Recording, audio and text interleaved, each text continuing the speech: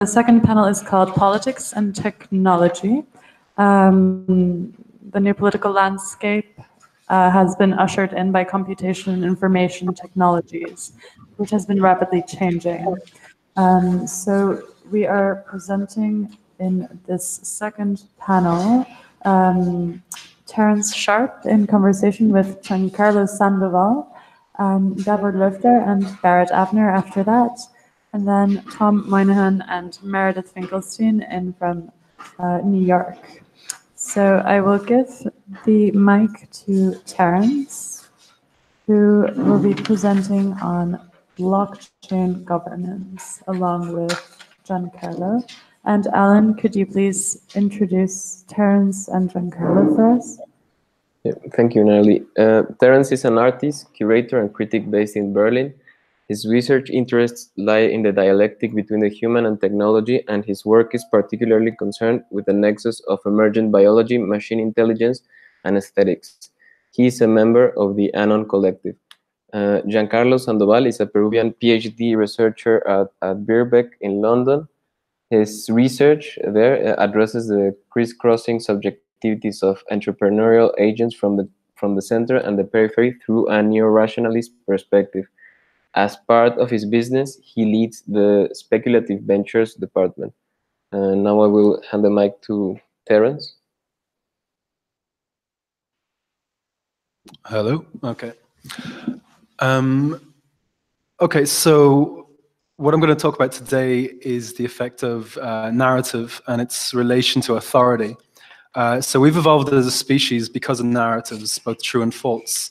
And throughout human history, power and authority have fallen to those who could generate the more convincing narrative, and the less falsifiable, the better. So while many people in this room, claim to be proponents of reason, hasn't been as instrumental in our evolution as narrative.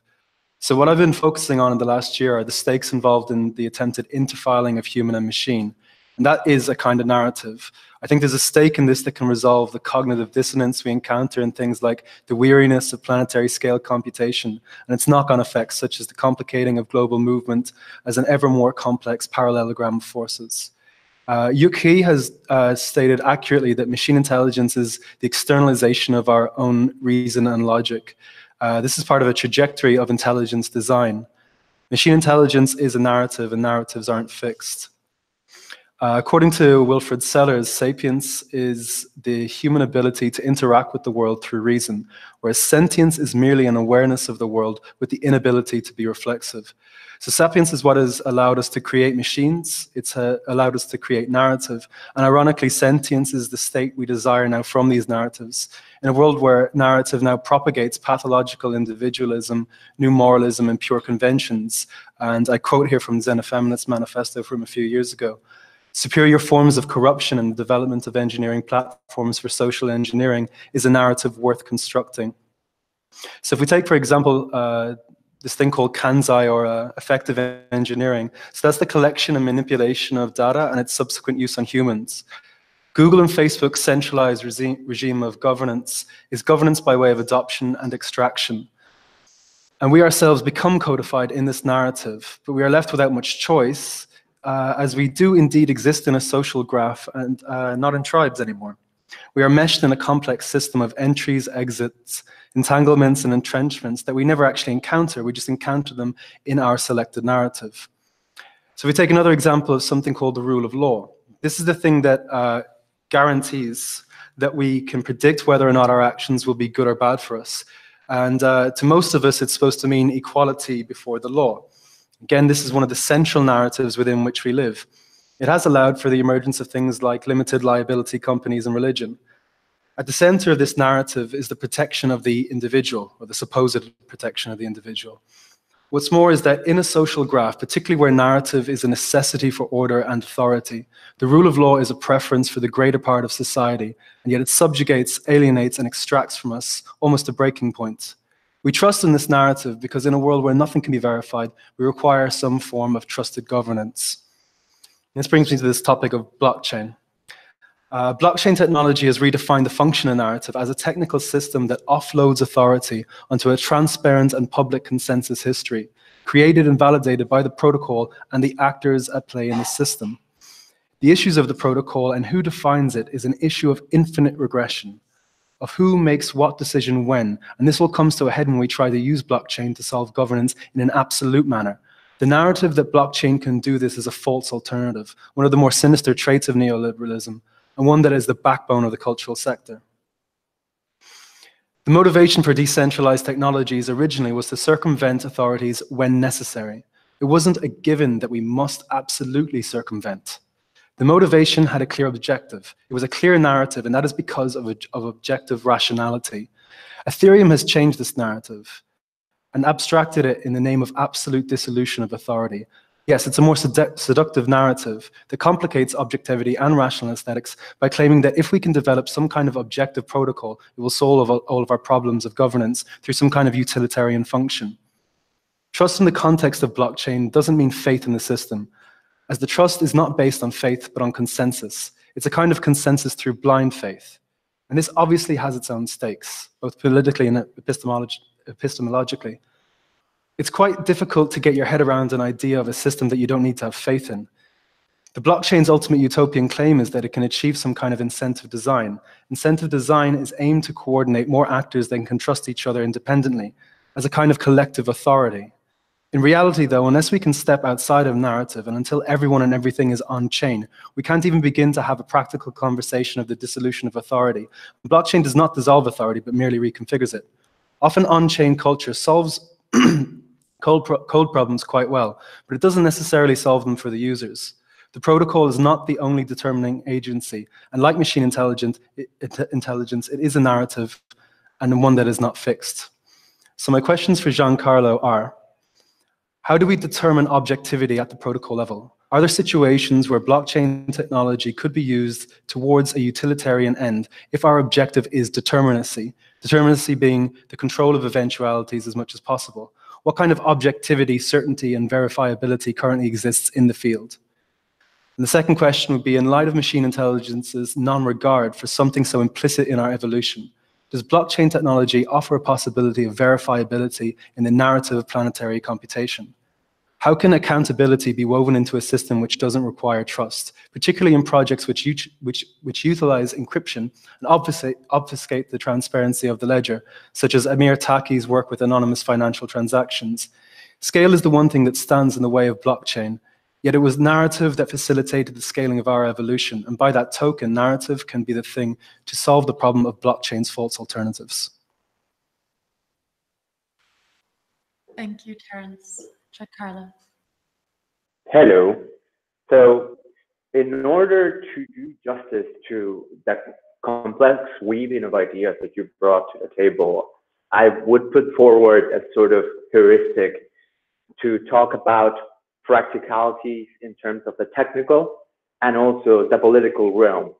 It is not clear that we can separate the both of them, especially when it comes to talking about blockchain, because as a friend of mine commented on, it is blockchain and particularly Bitcoin that has the more social problems to solve, even though they claim to solve traditional problems such as fiat currencies, governance, and such and such. It is ultimately a social problem that's entangled with a technical one. But I think it would be particularly fruitful to start from the idea of essentially programming languages and for human readable languages. So this distinction is particularly important for the purposes of talking about the blockchain and automation and artificial general intelligence, because we've modeled our programming languages based on what is known in linguistics as a Chomsky hierarchy. And it has unrestricted grammars, which create a Turing machine. It has context-sensitive grammars, which create another kind of automaton, context-free grammars, and regular grammars at like the minimal level. And what happens with programming languages is that they take the idea of the Chomsky hierarchy and actually make it practical to use those different types of grammars to create a machine. And this is very different in terms of how we use natural languages as humans. It is not merely syntax and semantics and also pragmatics that are used in programming language in natural languages, but also context and different other variables which are very much diagrammed in the Shannon-Weaver information and mathematical information model. The thing about that is that programming languages have their own limitations, even though they can be expressive, they can be functional programming languages, they can be imperative, object-oriented programming languages. And the way we code with these machines, where we're talking about blockchain technology, distributed ledger technology, artificial intelligence, deep neural networks, GANs, etc., is the way we code them is by using or choosing very carefully which programming language, variety of programming languages that are able to help us in modeling different types of systems.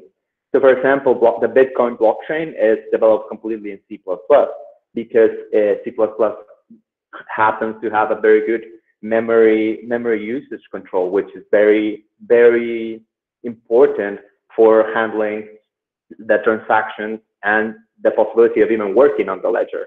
So the choosing of programming languages just makes this whole thing entirely too, how should I put it?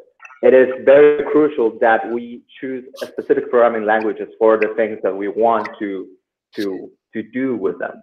And they are fundamentally very different than natural languages. And this is ultimately a question of how we develop a specific program that can actually model artificial general intelligence, the exteriorization of ourselves into something else without the biological substrate, the meat and bones of thinking, let's say. How do you extirpate that from the human into something else? The blockchain is, through narrative, a very marketizable, very interesting solution to this. However, this marketizable characteristic is, as Meredith Patterson, co-founder and of language theoretic security, would put it, blockchain is an answer looking for a problem to solve. And it's become clear that it's very difficult to actually model governance systems, fiat-like currencies, or currencies altogether. Plus, this is underpinned by an understanding of objectivity that is basically, so when accounting becomes your rule of objectivity, there are particular pitfalls for that, I would say, insofar as you are effectively creating this authority beyond authorities and saying, well, humans are no longer in the driving seat. It is this authority of authorities. However, that proves to be a bit of a dream insofar as 51% attack happens to a lot of different blockchains, and this essentially happens because most of them have errors and fundamental misconceptions and misimplementations in programming languages at their core. So any fallibility that these systems have are the fallibility of the programming languages. And this can be traced back to Ethereum, for example, a global computer, a global virtual machine. And while this is very, it's a very grand and almost Google-esque type of ambition, the programming language that Ethereum was built in is called Solidity. And Solidity is, to put it in very very, how to put it in very blunt terms, it's a crap programming language. And that makes it so there are a lot of problems. There are a lot of vectors of attack. And there was a hard fork that was happening 4 days ago, that was supposed to happen on Ethereum. But it didn't happen because they found a lot of vulnerabilities on the programming languages.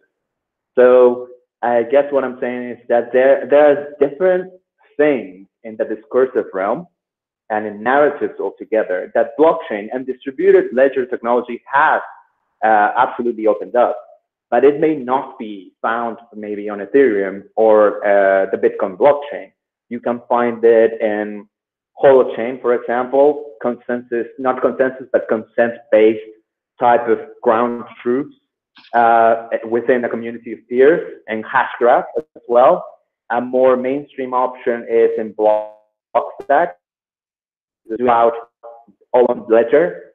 EOS is also a very interesting alternative, and Steemit actually is one of the best scrappy little projects that actually has people giving money to writers in order for them to keep on writing. And I think that that's a very interesting model, very altruistic, and also very, very aware that writing is a task that needs to be recruited, that needs to be given money to. So there are a lot of different ways in which objectivity, quote unquote, objectivity can be burlesque. Yes, narratives are a huge part of it, but in as much as we can talk about narratives, we have to be able to talk about the technicalities and practicalities of lower level programming languages in order to understand these systems better. That's about it. Thank you so much, Giancarlo. Thank you, Terence.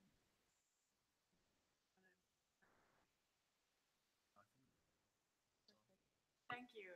We will pass on mic to Löffler and Barrett, Avner at the moment. Alan, could you please introduce the two? Yeah, thank you, Narly. Barrett is a musician based in Los Angeles. He has performed and worked with musical artists such as Sonara, Sick Alps, Royal Trux, and released music under his own alias S. Candle on imprints such as Sonarch and Living Records. David Löffler is an author and an editor in the field of cultural theory and philosophical anthropology and co-founder of the journal Plateau. He earned his PhD in sociology from the Free University of Berlin with an interdisciplinary thesis on the shift of social structures, cognition, and temporality in the technological civilization, and has collaborated in various interdisciplinary working groups, such as the Mind Machine Project at the MIT. So I'm handing the mic to Barrett now. Hi, can everybody hear me okay? Yep. Okay, great. Thank you so much. It's really great to be a part of this para-academia event. One of the general problems is that humanity is in a crisis of reinvention, a forced negotiation of our subjecthood by a complex state of technological determinism. Outdated political designations dividing us into camps muddled by outdated metaphysical propositions and various cognitive misalignments due to an increasingly apparent generational lag in regards to how we synthesize information. My research will investigate the correlation between generational technoculture and its effects on political and cognitive dimensions, specifically focusing on the necessity of renegotiating universality and fragmentation, cultural and civilizational evolution in the presence of entropy, and a new framework of solutions which are not tethered to classical definitions of nature, being ethically good, ethically bad, just, unjust, etc. In this conversation, I will ask Davor about how to unpack the current climate of where we are, how to possibly converge history, cognition, and metaphysical change in order to help us imagine a new future for humanity. My main interests focus on generational lag between the post 9/11 born generation, which is a particular temporality, and Generation X, Gen Y, etc., as this younger generation has integrated post-anthropocentric conceptions of agency and mechanizations, versus those of us dealing with or grappling with the difficulties of embracing a new subjectivity in the process of being thrust into a new stage of civilizational development. So even though we share one world, our ability to synthesize events can vary based on exposure to certain levels of technological integration, truth processes, and cultures via synthetic or experiential involvement. So in a set of issues, so in the year 2035, we will reach 1.5 degrees warming. When we reach 2 degrees, a self-propelled process will start. That is, a natural warming will be triggered by anthropogenic warming and methane gases into the atmosphere from defrosting soil in Siberia. And then we're faced with another issue, which is a general inequality and exploitation, but also to be against classical solutions, which is this distinction between right and left political and all policies in this regard, as they don't really seem to be working anymore. So, you know, there's a kind of analogy that, you know, we can look at what we, I guess, describe as in sort of this antiquated vision as nature as being kind of like this garden, and the right thinks, oh, we can do whatever we want with the garden and keep fragmenting the garden and chopping up this garden, but also there's always the possibility for the insects to kind of scurry off and regroup. So there's always going to be this process of entropy in terms of fragmentation, universality, and how do we work with that? And so what do? Humanity is in a race between two tipping points, a climate tipping point versus a technological breakthrough. And technological breakthroughs are, it seems a little bit unlikely, maybe, since we pretty much know how these things will work, and we have yet to sort of cultivate a solution. And, you know, you cannot change nature, although it seems unjust. But you can somehow sort of like redefine and renegotiate what that is. And also a change in distribution, institutions, mentalities is needed, or the precondition for this change. Okay, so let me see here. Okay, so British accelerationism, pragmatism, technology, and consumption to topple capitalism by itself, which is doesn't really explain where, in fact, we are accelerating to. So it's kind of like a blind accelerationism, as where German accelerationism, which is building on a long tradition of synthetic and historically holistic thought, it can inform us where to accelerate, how the potential system might look, and thus guide the system transition, different entry points for this access, a sort of guided acceleration. And there's a Heidegger quote, which is kind of the transition point between handing it off to Davor, which is from his last famous interview, then only a God can save us. And so I'm going to ask Davor, can only a God save us? So I think that wraps it up. Thank you, Barrett. Yeah, okay, thank you. Well, I guess if you understood the problem that Barrett was trying to sketch out, you will see that this is impossible to be answered in 10 minutes, right? So is there a new God coming or something like this? I think it would take at least more something to explain these things. Yeah, the scope is that obviously humanity is reaching some sort of new stage of reality or something, right? We talked about AI, blockchains, and so on. We have these unbelievable problems of existential crisis, literal existential crisis, right? In 2035, if we don't stop climate change until 2035, it's over. So this is, I mean, just to make it clear again.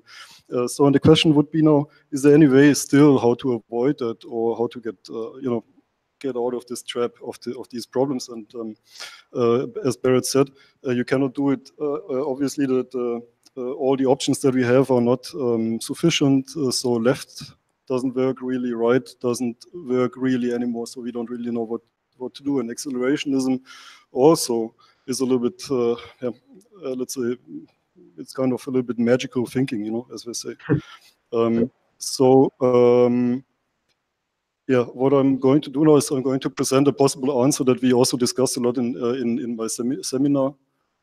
But it's unfinished work, but it's an option to solve these problems. And I'll be standing because it's easier for me to speak when I'm standing. Yes, can you have? Oh, yeah. And by the way, this is such a big question that it demands a PowerPoint presentation, so to speak. And here we go with the PowerPoint. All right. Yeah, okay. So what we need is a deep futurology. We need to see what comes behind modernity. So where are we heading to? And I'm going just to show you now quickly how this could work, maybe. So it's 6 points. I'll try to be as fast as possible. So first of all, quickly, there is British accelerationism and German accelerationism. So of course you don't know anything about German accelerationism because it's written in German, and most of you probably don't read German. Thanks. And so this is a multiple discovery. So if you know what a multiple discovery is, multiple discoveries are when scientific results or technologies are independently and multiply simultaneously discovered, like the famous example of the calculus, Leibniz and Newton, right, is the most famous one, or the conservation of energy 4 times independently between 1840 and 43, and the quarks also 3 times independently. But here we have to say that we were all students of German, but still it was independently proposed. So we don't only find this in science, but we find it also in technology. For example, photography 2 times independently, and color photography a few 30 years later.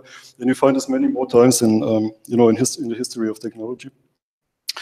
But not only there, but also in art, you find this, right? So, for example, Romanticism popped up everywhere in Europe, of course, without the people knowing about each other. In the 18th century, nobody knew. You couldn't write an email and ask, hey, what is your new aesthetics or something like this. So these new aesthetics are often being revealed simultaneously and synchronously. Or the same thing, futurism, vorticism, as you can see, similarities. So this is just some examples. And of course, we find this also in philosophy and political thought. Like Enlightenment, as we all know, again, popped up, like mushrooms everywhere on the planet at the same time.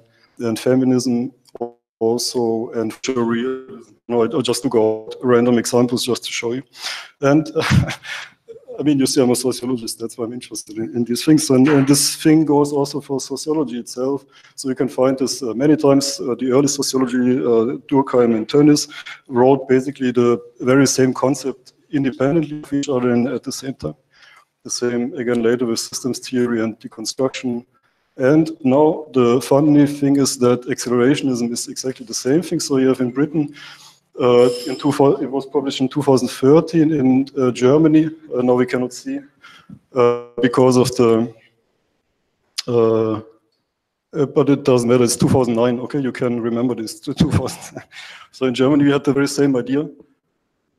Are you trying? Yes. 2000, okay. 2009. So I know that it was written in 2009. So I'm not sure actually when Alex Williams was born, but Schernicek is 82. And so I know that it was written in Germany because it was me myself. So this was me when I was young, still young and naive kind of. So it was written in 2009. So the German accelerationism is based on also my teachers also had different had also accelerationist thoughts, but they came from a different direction. So the one was talking about metaphysics, the other of a political anthropology. So what is the similarity or the difference? Let's say like this: we all know the British or classical accelerationism. So what does German accelerationism stand for? So it's non-speculative and non-aleatoric. We are not just trying to see what's going to happen when we accelerate, but we want to know based on universal historical principles and trajectories. Where are we going? What's possible? Where can we accelerate to, right? So, so we derive the potential of a system transition by extrapolating evolutionary tendencies. So it's not just, let's see what's going to happen, but based on science, so to speak. So it's a holistic approach. We are not only accelerating one branch like economy or technology, but the totality of existence, because we know if we want to change the distribution system, we need a new subjectivity, because we, you need new needs, new norms, and so on. So it's the whole so it's the whole entanglement of the subject of metaphysics, of temporality, institutions, media, economy, materiality, physics. In order to do that, we need a deep futurology.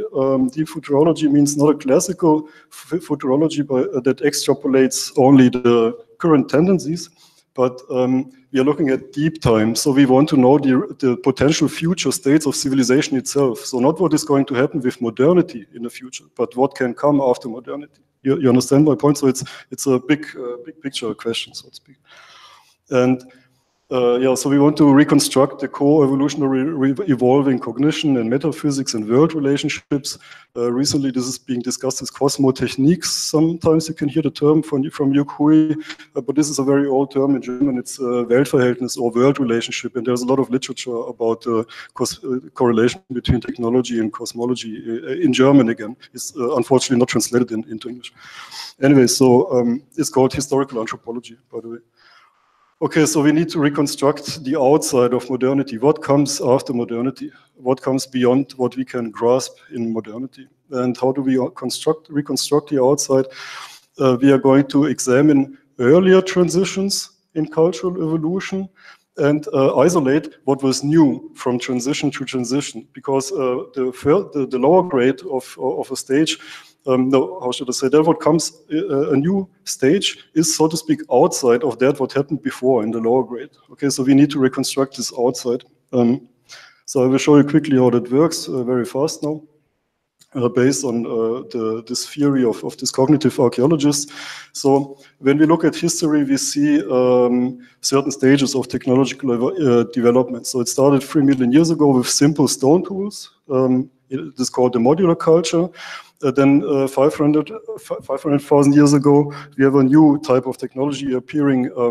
It's a composite culture, where you have like two modules fused together, like a tip and a spear, right? So the tip of the spear is glued to the spear, so to speak. So you have a new type of technology. Then 100,000 years ago, you have the complementary culture, where you have two modules acting on each other, like bow and arrow, or needle and thread. Okay, so you have a new complexity of technology.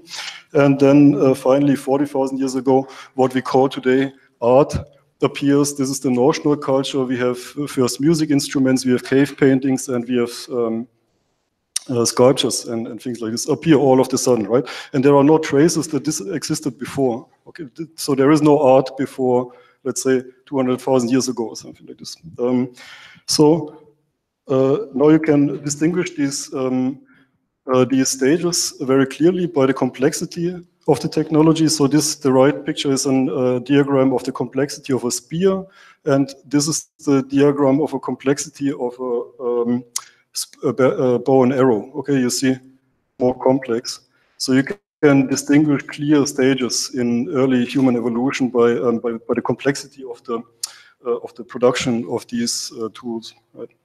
So now the point is that, so in other words, early evolution is not contingent or somehow random, but there is a clear logic in it, and the logic looks like this. You can say that if you analyze this, you can see that every new stage of technology is, so to say, implementing or integrating the previous stage of technology. All right, so time, yeah, time, okay, 2 more seconds. And now when we apply this pattern to later history, so first of all, I need to say one more thing. So we can also call this layers of reality, because in every stage you have a new type of cognition, a new type of temporality, a new type of ontology, basically a new type of reality, right? As I said, art appears 40,000 years ago, and before that there was no art, neither on the planet nor in the universe.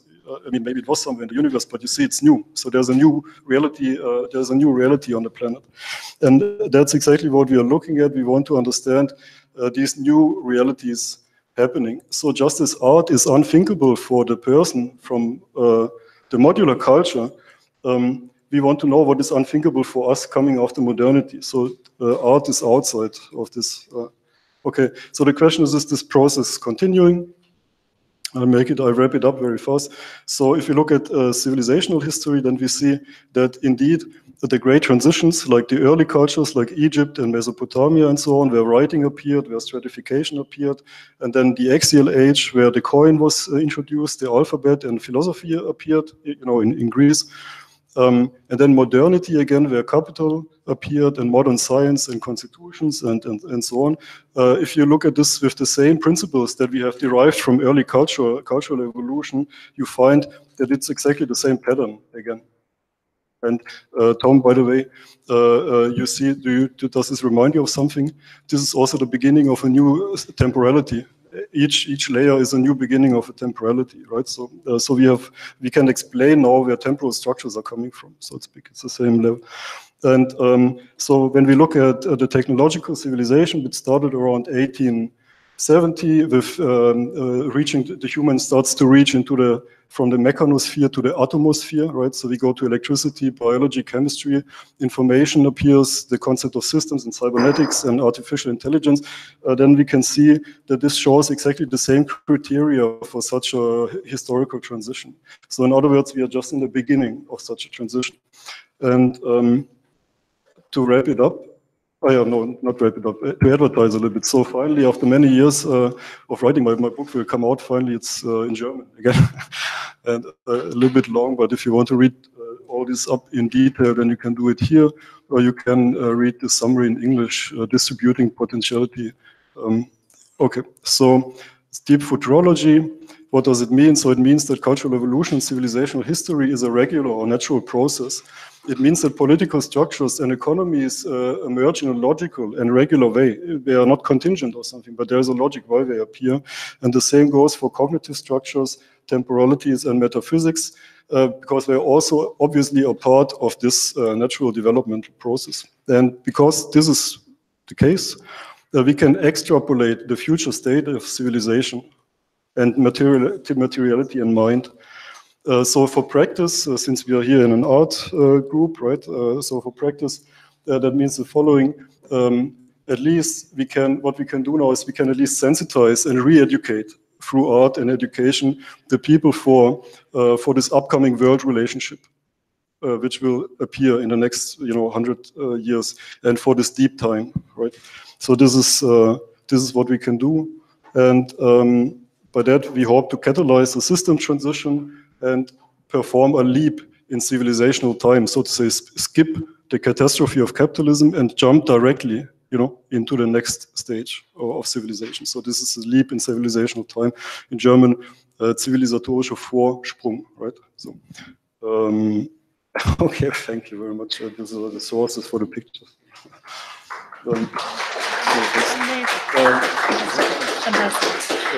I'm not sure if Barrett still wants to say something, but I'm afraid we're running out of we're running a bit behind.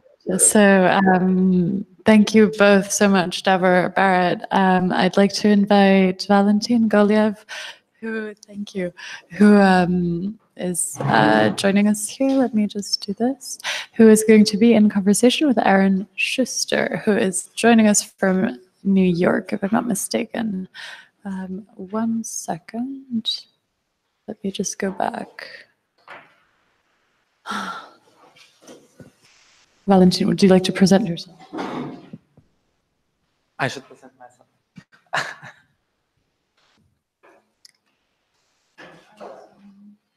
Here we are. Welcome back. We are presenting Aaron Schuster. So maybe I'll do it just for time's sake.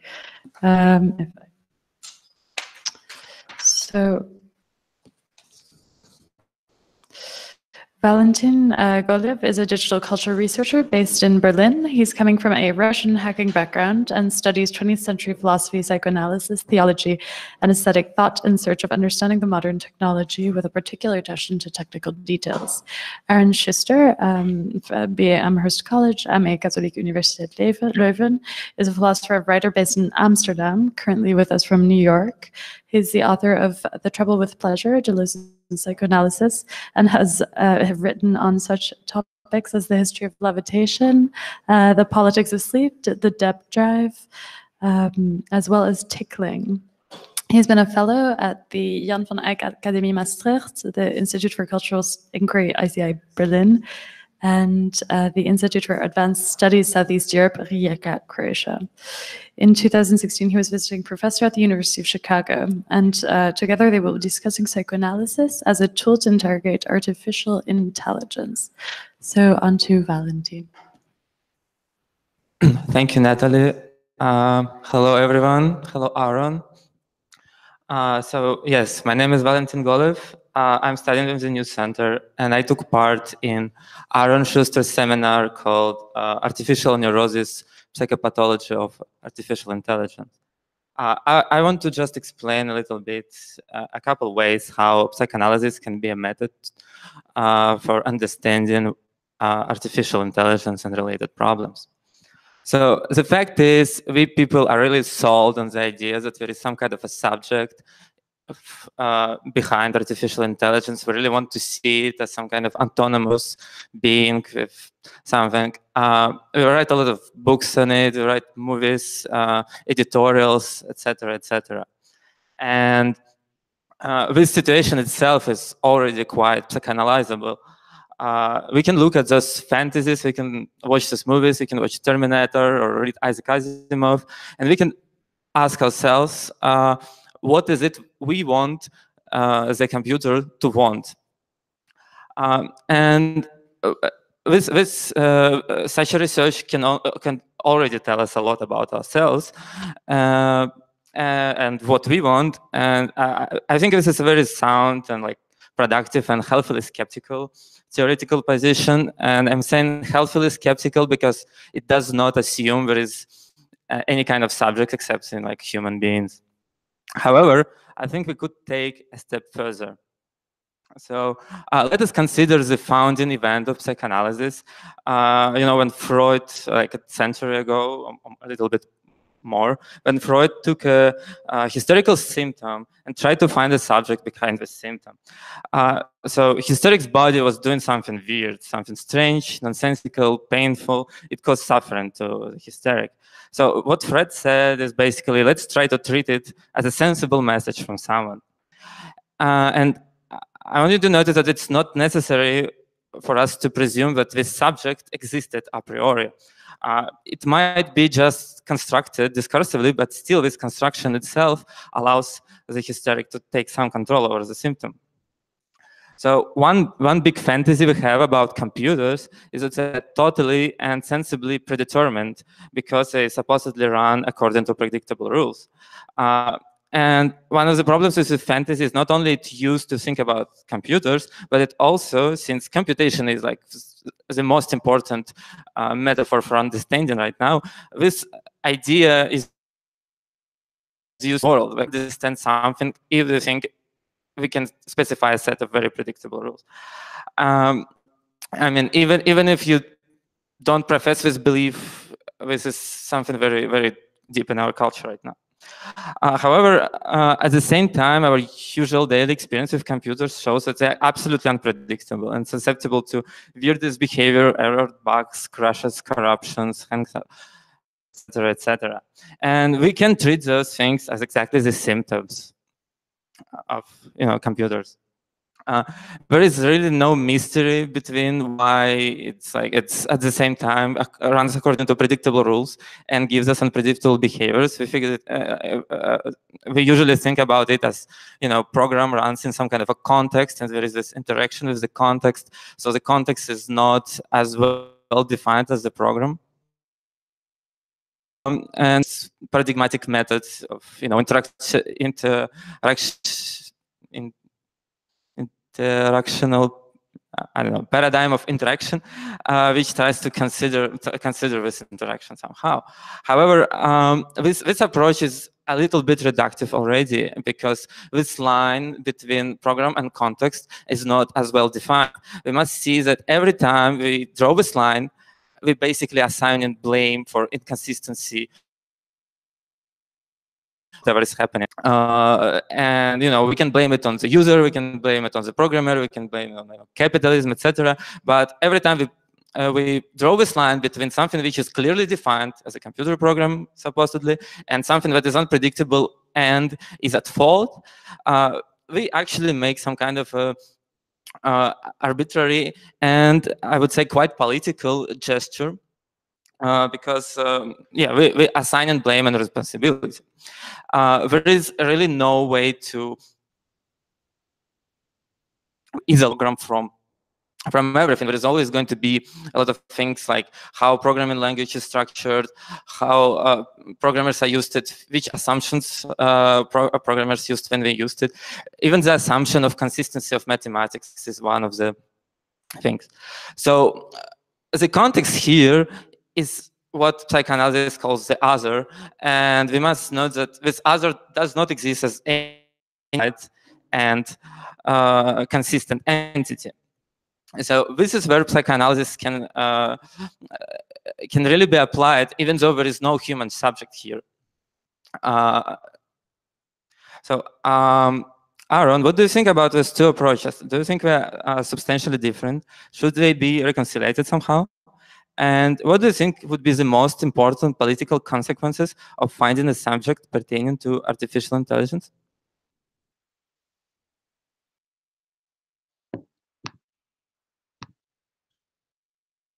Am I there?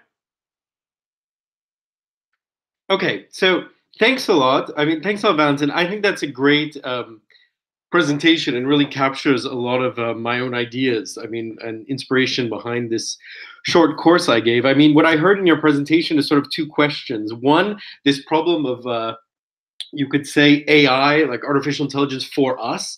So clearly artificial intelligence is the object of intense fantasies among the public, among tech billionaires, software developers, cultural critics. So what is AI for us? How can we determine, the nature of these fantasies, what they reveal about our desire? But there's also the question of AI, let's say, in itself.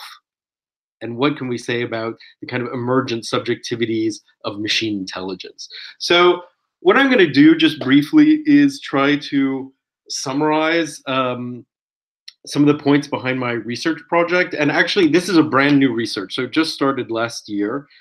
So I'm not in the position to give a kind of grand synthesis.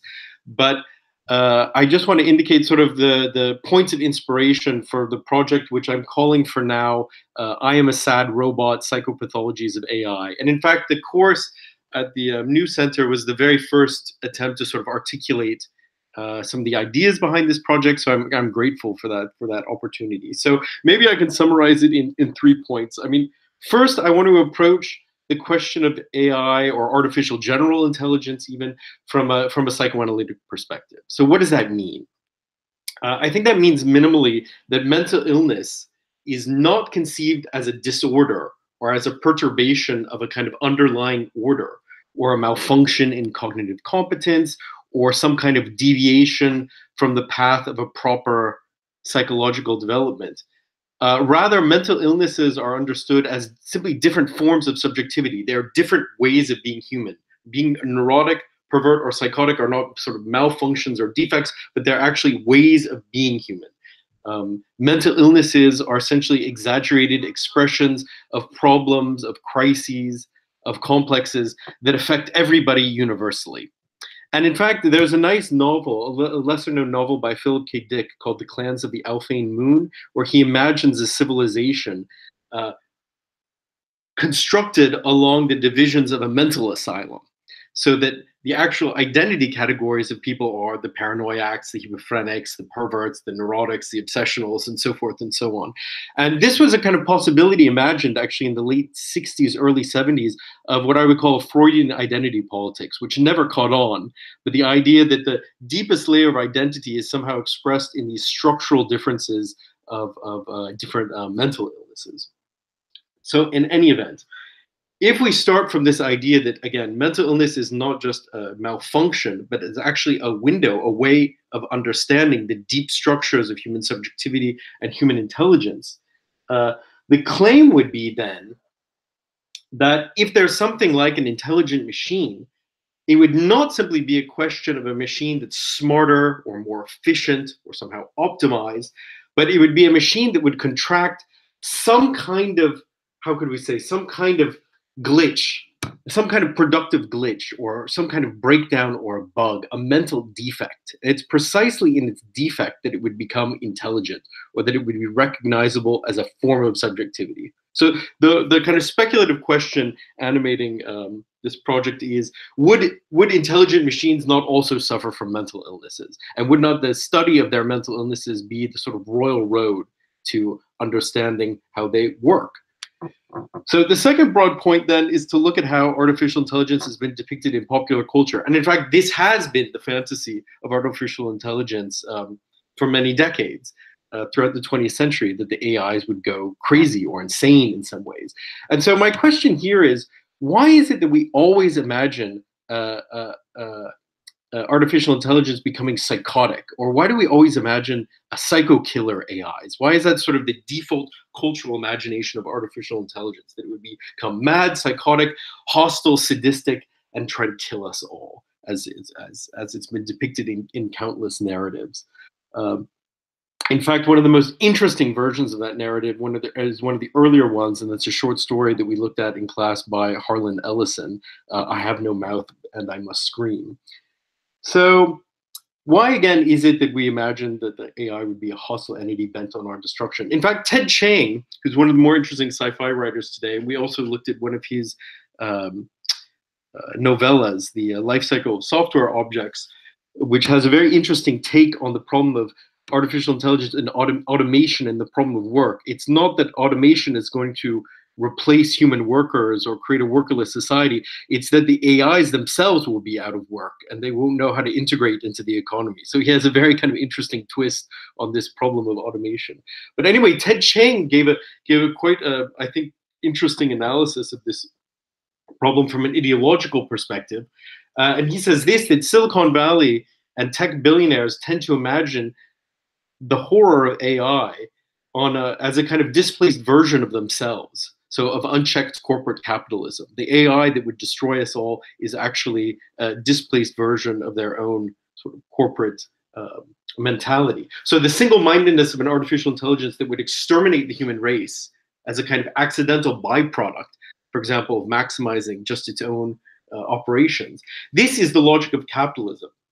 This is the logic of capitalism. So these doomsayers themselves embody. That's one example of how debates about AI are imbued ideologically in our culture.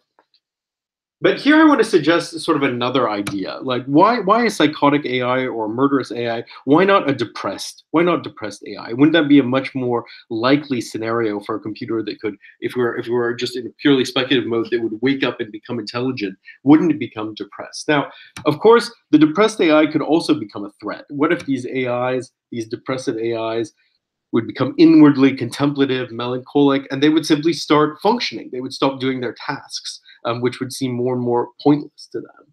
And in fact, there have been some imaginations of this on the edges of culture. The famous Marvin, the paranoid android from Hitchhiker's Guide to the Galaxy, who's really a depressed robot. Or more recently, the TV show Maniac tried to deal with this theme, the idea of a depressed machine. Unfortunately, succumbing more to the I would say, to the more cliched imagination of the angry AI or the destructive AI, but still this idea of why not depression? And depression could be an interesting way of thinking about intelligence, because it's not the perfection or the optimal realization of a goal that defines intelligence, but rather a kind of, you could say, a melancholic unplugging or a distancing, a moment of distancing from all prescribed goals and ends that would be a real sign of intelligence. So it's not about creating a more perfected goal-oriented system, or the question often discussed among AI critics, intellectuals, how to align human goals with the machine goals, or how to, but what a moment in which goal-oriented behavior would fall away, or certain unplugging from this goal-oriented universe would actually characterize what we could call intelligence. So we could say the impossible consciousness of a lack, or an unconscious. Okay, so we can approach this question of AI and psychopathology again in two different ways that also Valentin already touched on in his remarks. I mean, we can either look at it from the perspective of ideology critique, and we can say fictions about AI provide a kind of ideological displacement of human problems. So it's a way of speaking about human problems through the mask of the machine. For example, we imagine there's going to be a robot rebellion against their human oppressors as a stand-in for the missing proletarian revolution, although probably depression is closer to the effect of ideology today. So that would be one. We can read it, and I think that's very productive, and I would like to do that or work on that further.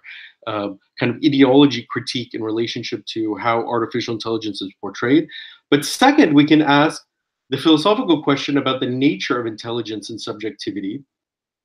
And with psychoanalysis, we could try to displace some of the terms of that conception today away from intelligence and consciousness to subjectivity and the unconscious. So what would it mean to create an artificial, so a machine wouldn't be just self-aware, but what would it mean to create an artificial unconsciousness?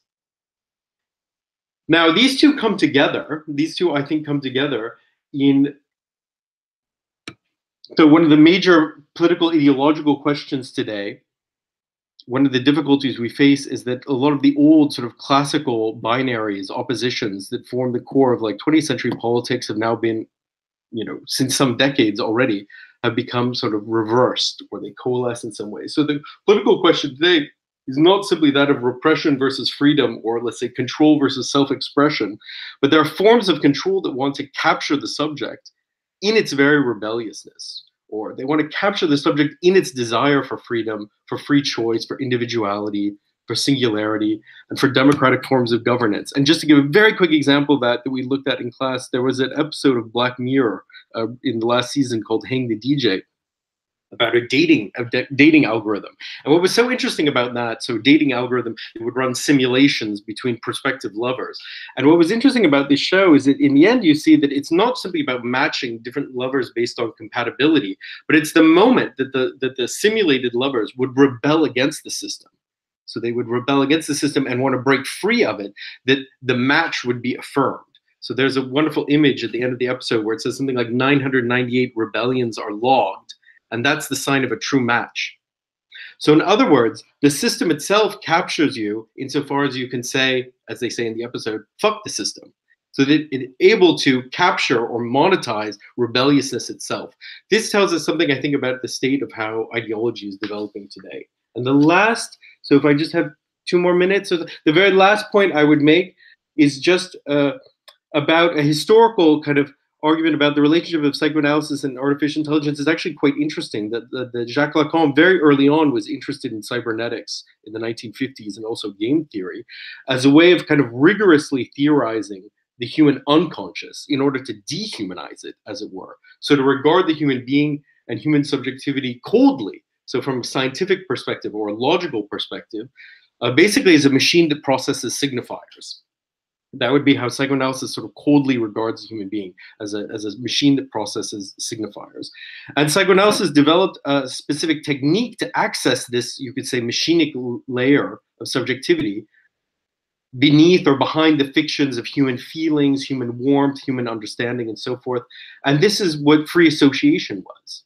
So free association was a way of perverting the function of language, so it wasn't simply about human communication and understanding, but revealing seemingly random patterns that actually show something deep about the desire of the subject. And in a way, actually, big data has a similar inspiration, or is doing something similar. I don't say the same, but it's doing something similar insofar as it also distrusts the ego.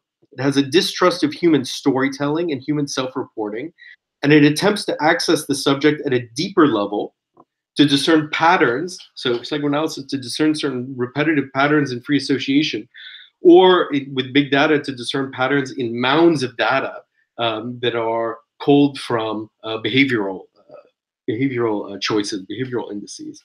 So in a way, last point is, I think we've in a way kind of come full circle in the history of psychoanalysis and cybernetics. I mean, first, with Lacan in the 50s. The problem was to theorize the human in a way as a machine. That was also a project later taken on in the 60s and 70s by Deleuze and Guattari in a different way. Now we tend to theorize the machine, or the possibility of the machine becoming human. So the machine becoming an agent, an intelligence, and a subject in its own right. And the question is, how can we, see this circle or see this development again from the perspective of using the psychoanalytic inspiration from the perspective of mental illness. So anyway, okay, I hope that's helpful just to give some sense of what we did in the seminar and some of the interests of this particular project. I will turn it back to you. Thank you so much, Aaron. Mute yourself. Do I mute myself now? Yeah. Thank you so much, Aaron and Valentin. Daniel and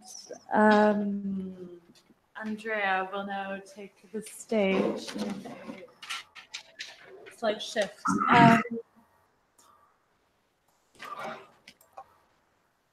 So I will again present them to us all.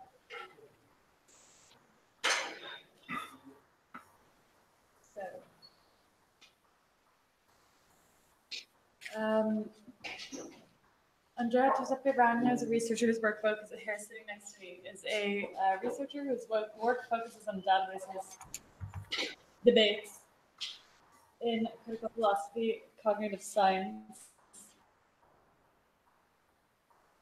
and cultural studies at the University of Goldsmiths University of London. And his dissertation is an attempt to supply an alternative epistemic framework in order to address the question of a general intelligence. Daniel Sacilotto is a PhD in comparative literature from Los Angeles. His research focuses on the fields of contemporary philosophy and Latin American literature. So they are going to be discussing the critical frameworks necessary to problematize the project of a general artificial intelligence. I pass it to you, Andrea.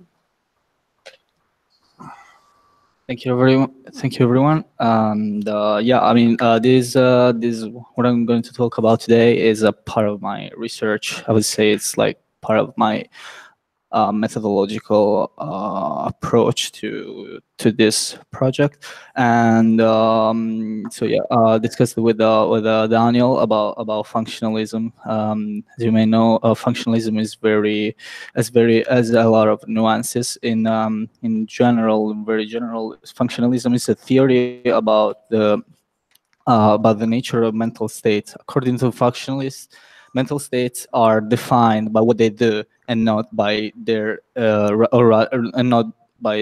internal constitution. And the functionalism investigates mind's activities, and therefore it also explains mind according to the role within a certain given system. Adapting Wilfrid Sellar's functional theory of cognition, we can claim that we can argue that functionalism has been understood in diverse ways, as I just said, in philosophy and in science. In science, for instance, we have machine states functionalism, from Putnam of psychofunctionalism, and analytic functionalism. Will not explain all these nuances as obviously we don't have enough time. Yeah, and other nuances trying to intersect with the specific computationalist accounts of cognition, such as intrinsic computation or logical computation, in order to explain the complex, purposeful organization of mind.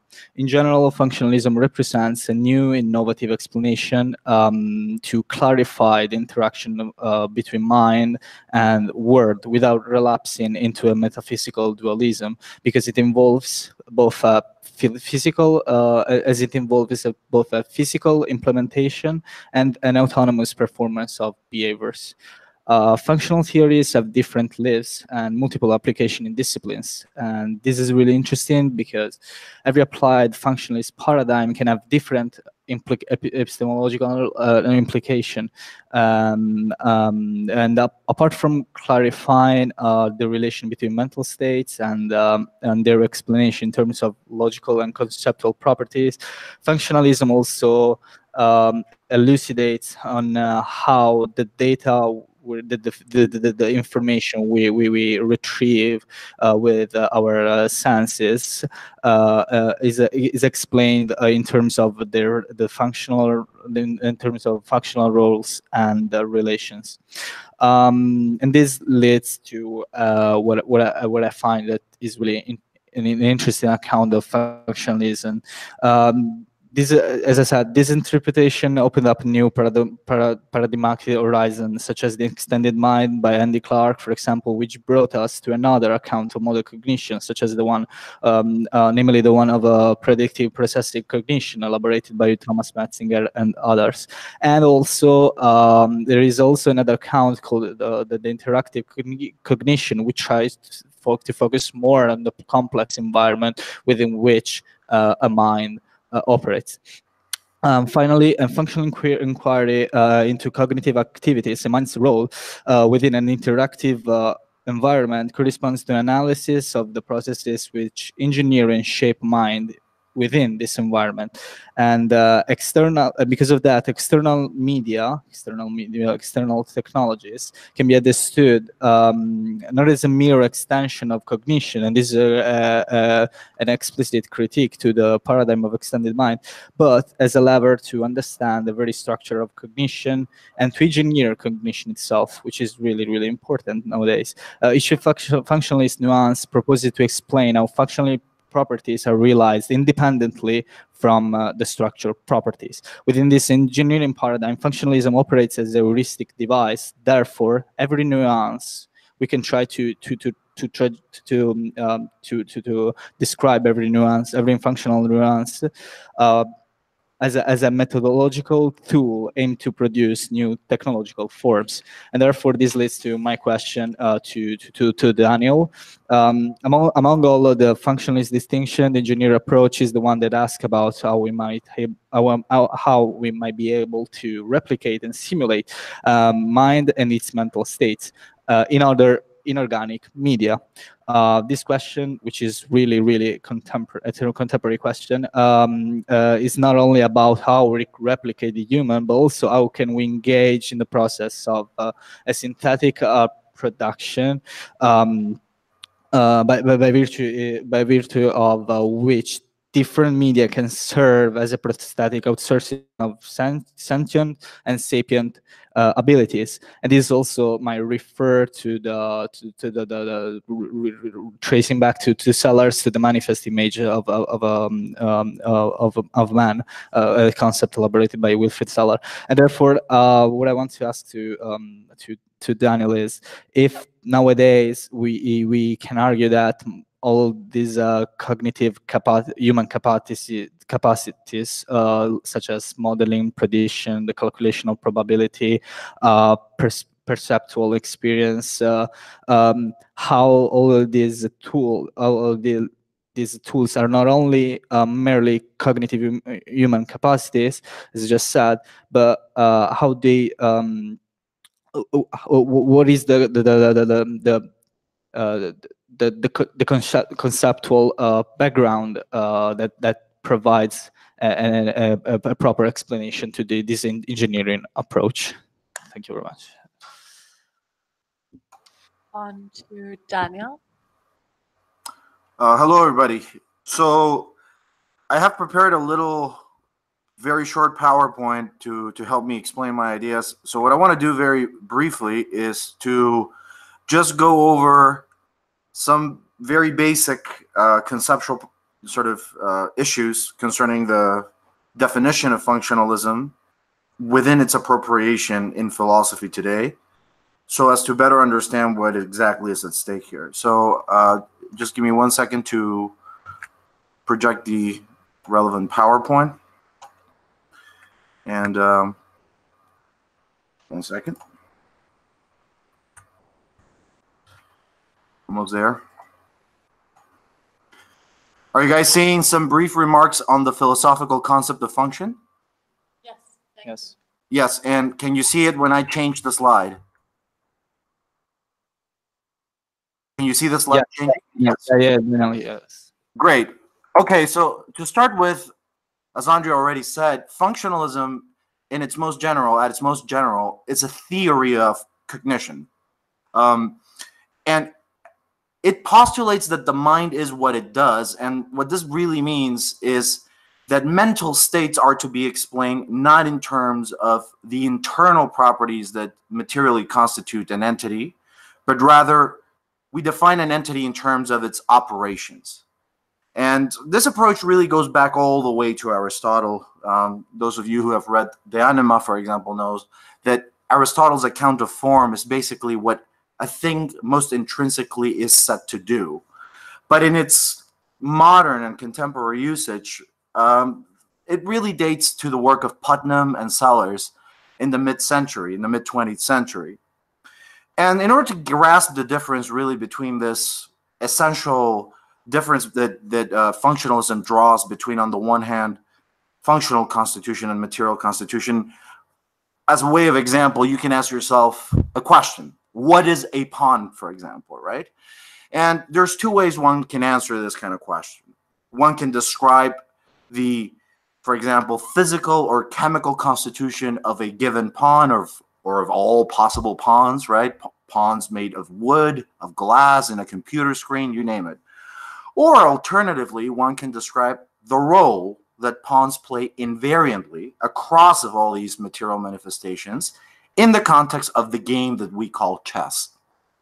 And Sellers, Wilfrid Sellers, proposed an analogy with this idea of a game, which of course we owe to Wittgenstein, the idea that using language is playing a kind of game, or that language users and rational discursive creatures that enjoy sapient intelligence are capable of playing a particular sort of game, which, as some of you might know, is called the game of giving and asking for reasons, according to Sellers, right?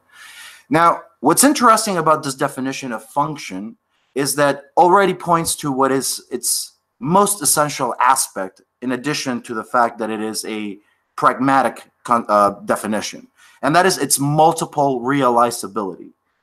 And the idea is that the definition of the functional definition of what a thing is precisely general in the sense that it tells you what anything would have to do in order to be what it is, irrespective of its material constitution. So going back to the pawn example, if we define the role that pawns play within the game of chess, then we are saying what anything, regardless of its material constitution, would have to be able to do in order to count as being a pawn, right?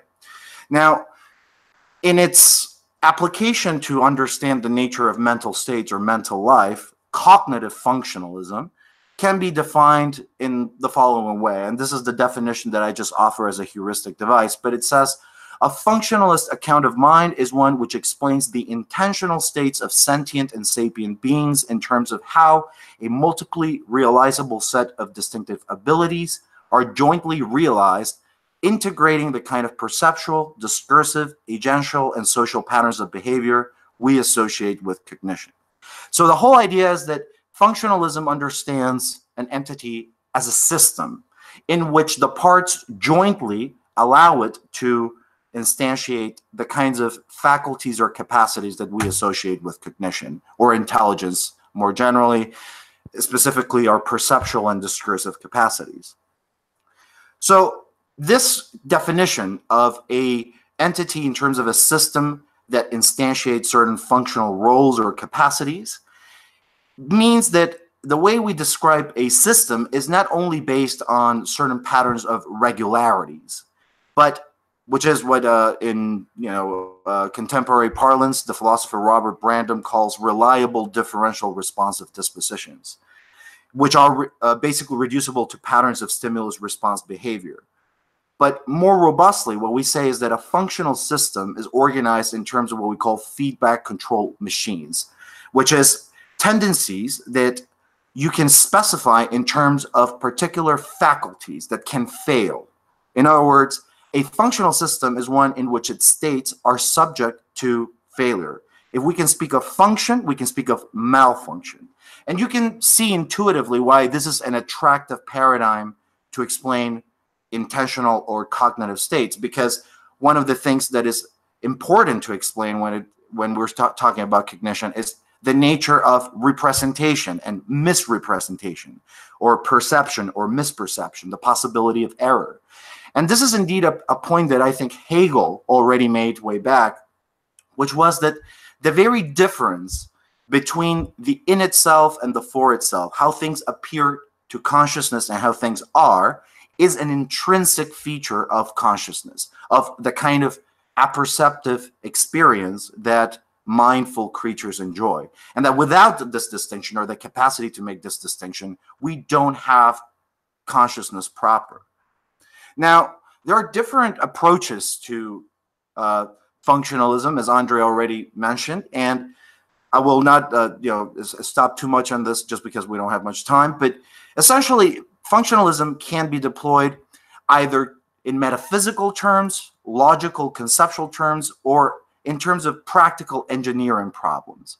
Now, in the metaphysical sense, basically functionalism tries to be reconciled with the prospects of naturalism. That is to say, to explain how it is that natural systems or causal regularities can be explained in functional terms.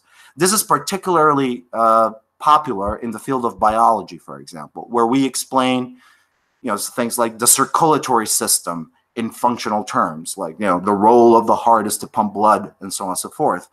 So similarly, a functional cognitivism that attempts to be metaphysical in scope will be particularly close, for example, to neuroscientific paradigms of cognition. Now, logical conceptual paradigms, on the other hand, try to specify cognitive function irrespective of causal constitution. And this might be the approach that most of you are familiar with, if you're familiar with the work, for example, of Reza Negarestani, or also the work of Robert Brandom. The idea there is that you can define the kind of function that characterizes cognitive states irrespective of any kind of causal story about, say, the makeup of brains or any hardware constraints. And finally, there's this practical engineering problem, which is, of course, what Andrea was talking about, which is not the question of how we characterize cognition or mind in the abstract, the function of cognition in the abstract, but how it is that we might potentially be able to replicate or outsource cognition in other forms or other mediums than our own. And this is a question not only about how we, and this is answering Andrea's question, how we emulate the human in the sense of just simply provide, as it were, a double of human sapience in an inorganic medium, but how we progressively outsource intelligence by amplifying or modifying our inherent cognitive capacities. So, one of the simplest examples is, of course, perception. The way in which, for example, we, through all kinds of technological means, enhance our capacity to perceive and to sense the world through microscopes, through virtual reality helmets, through all kinds of nifty, perhaps, interventions into our optical apparatus. And the same, of course, applies in principle to our cognitive capacities. Outsourcing cognition is part of what the functional paradigm does, because if you can isolate the function, the idea is you can build it. And the practical engineering question ties these two dimensions together. Now, I won't read that other part. Now, I have just one more real thing that I want to say, which is this other collateral question, which is computationalism, because many times we hear these two terms paired together. And it is important to realize that computationalist variants of functionalism are precisely a variant or a species of functionalism. Functionalism need not be computationalist, but computationalism really is the paradigm that emerges in the modern context since the work of Putnam. And the idea there is to understand the functions that characterize mental activity in analogy with the way in which an algorithmically constructed program or software, a computer program, is instantiated in a specific hardware. So, yes? Hi. In the interest of time, yes. We'll have to wrap it up very quickly. Sure. I have one minute. Is that okay? Yeah, absolutely. Thank you. Okay, great. So this very quick formula: function is to material, constitution is software is to hardware.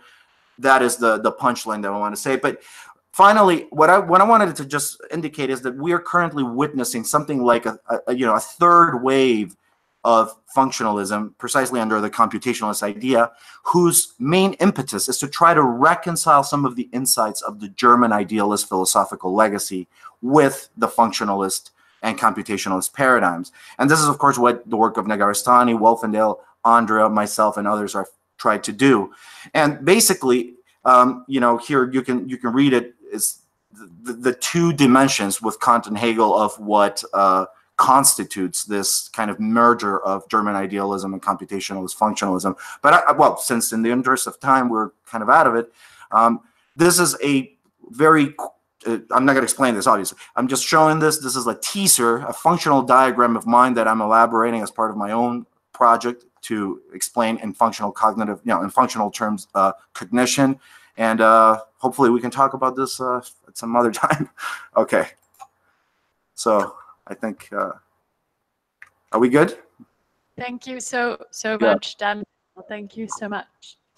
Thank you, Dan. We are going to move forward with Meredith, Finkelstein, Chan, and Tom Moynihan. Al, would you like to introduce them?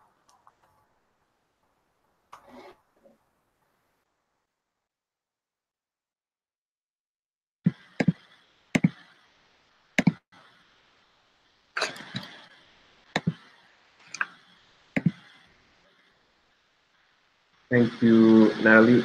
Meredith is a technologist and co-founder, among other projects, of Print All Over Me, a platform for the creation and customization of sustainable fashion. She is interested in exploring the impact and transformation of computation and technological objects on thought, culture, and artifacts. Tom is a researcher from the UK. He has just submitted his PhD at Oxford, focusing on intellectual.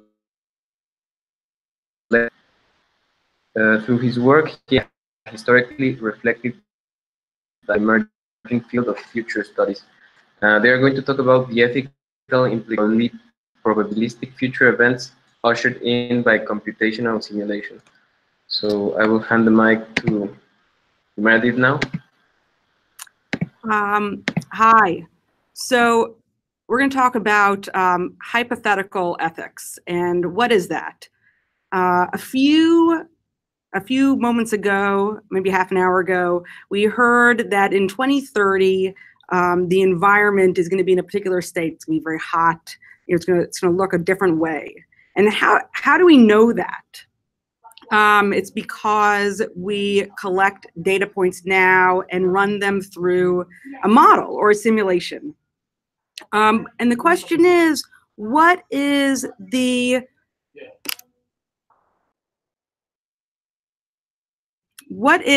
epistemological status of these are these facts, are these beliefs, of these probabilistic events? And the other question is, how can we use these facts or whatever they may be to understand how we ought to act today? So how do we use this information in an ethically? And this is a new problem because only now do we have the ability to run these massive simulations. So I propose this is somewhat different from a deontological ethics. We're not really interested in universal rules of in what situations do we always need to act that a simulation will provide us. But this is very, it's only in very particular circumstances, almost going back to like an Aristotelian ethics, that these simulations give us insight into. And perhaps the ethics then move over to the rule set of the simulations themselves and the computation of different recommendation engines, rather than from the point of view of rather than how to act in every situation. So my main thesis is that we need a new framework, that the traditional frameworks of how to think about these sorts of ethical behaviors is not enough anymore. And that what we really need is an archaeology of prediction. And in this way, to sort of think of ethics as a collection or sort of a convergence with techne, which historically, there's been a big distinction. Ethics is only about action, whereas techne is about material. But as we experience this massive dematerialization of everything, including aesthetics, and as things that were once material objects become dematerialized as information, they take on a performative aspect and an active aspect. So we now can use this, there's now an ethical component. How do these things act? How ought they act? So in talking about this, my main question is, how do we think about these events predicted by computer simulations? It's my question for Tom. And what would a new, what are the status of these events or facts? And what would a new ethical theory look like in regards to probabilistic future events predicted by a computer simulation?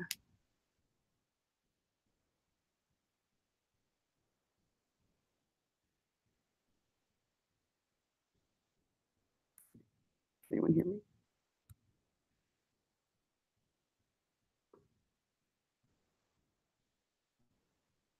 Hello?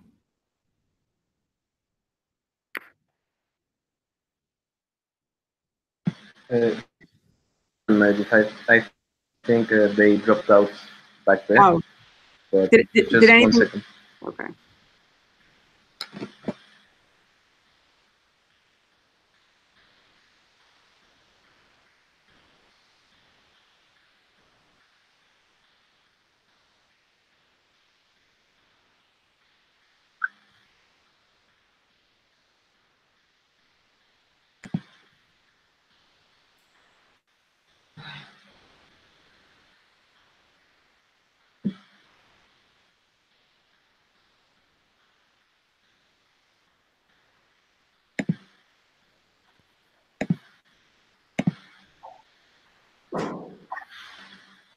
Go ahead, Meredith.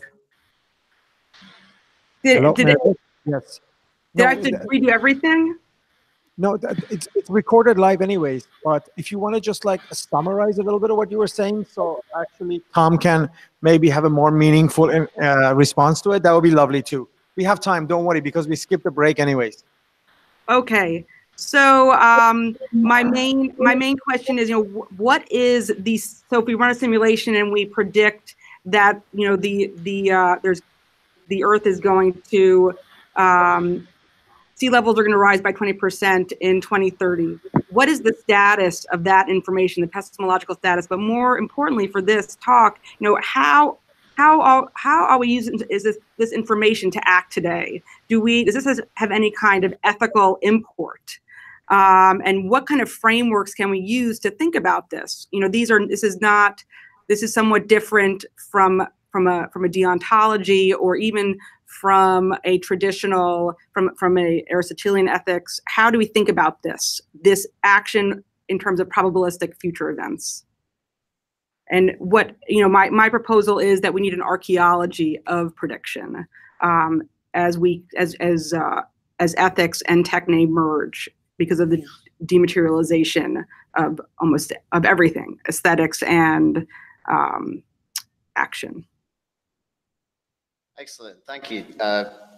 Perfect question. Particularly, the demand for archaeology of prediction. And also the question of dematerialization. So I would frame that in terms of artificialization, and as a basic premise, I'd say that we need to artificialize in order to naturalize, in the sense that naturalization is the creation of better models of nature.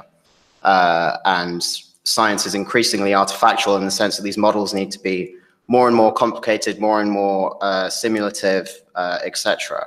And the way that I would like to frame this, and bringing it back to the demand for an ethical dimension and the demand for an ethics of prediction, is by looking at the deep history of prediction and where these capacities and these aptitudes have come from.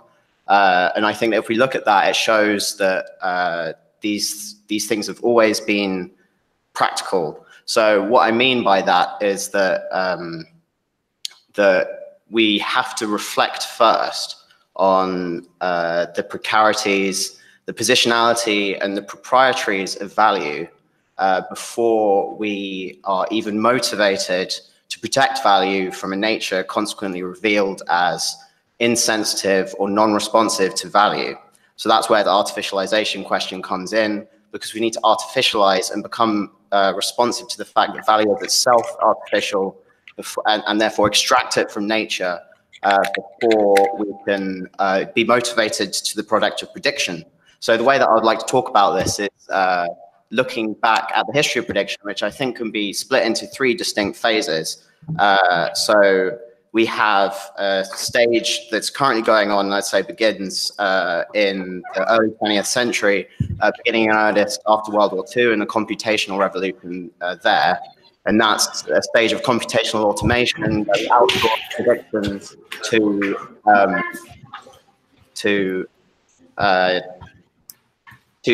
computers. And then the previous stage of prediction is one that stretches from the 17th century to the World War II. Meredith, can you please mute yourself? Yeah, great. So there's the computational automational stage, and then prior to that, there's this stage of mathematical rigorization, which is consequent upon the development of calculus, which allows us to resolve nature into time-stepping procedures. What that means is, calculus allowed us to compute varying rates of change, which allowed nonlinear functions such as population growth, cometary paths to become numerically tractable. And so you have calculus developing through Leibniz and Newton in the 17th century. And then you also have the development of probabilism, which happened slightly earlier. And that begins with Girolamo Cardano, who was the first to write a formalization of games of chance. And he was the first person to really think of, he translated the dice, each individual dice throw as an expression of a larger and abstract state space of possibilities. And his breakthrough was using numerical notation to track frequencies within that reference class. So that was the first time that probability took off. So Cardano initiated modernity's affiliation with probabilism. And when you get those 2 strands combining, which happens around the 19th century, you start to see scientific foresight in its recognizable way. So you have the computational automation and then the mathematical rigorization prior to that.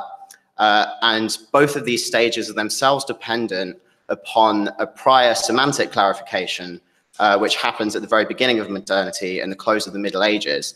And I would like to focus in on that because I think it shows what I was saying earlier, that prediction has always been ethically involved. As with all things in knowledge, it is tacitly a question of deontology before it is one of ontology.